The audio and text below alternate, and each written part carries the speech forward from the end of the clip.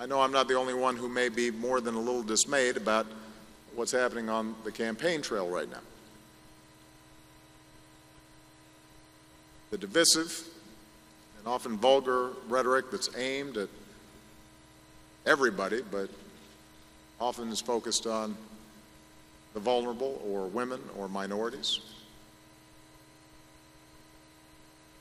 The sometimes well-intentioned, but I think misguided attempts to shut down that speech.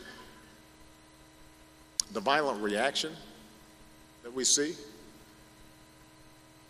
as well as the deafening silence from too many of our leaders in the coarsening of the debate.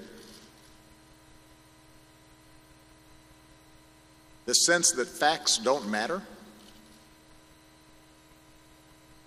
that they're not relevant, that what matters is how much attention you can generate.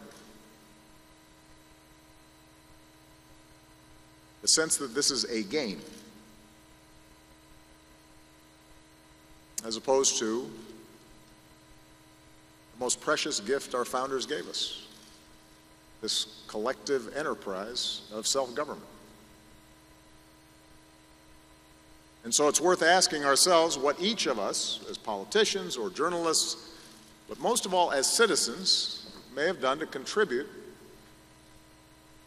to this atmosphere in our politics. I was going to call it carnival atmosphere, but that implies fun.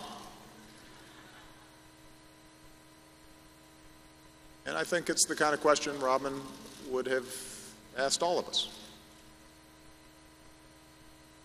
As I said a few weeks ago, some may be more to blame than others for the current climate, but all of us are responsible for reversing it.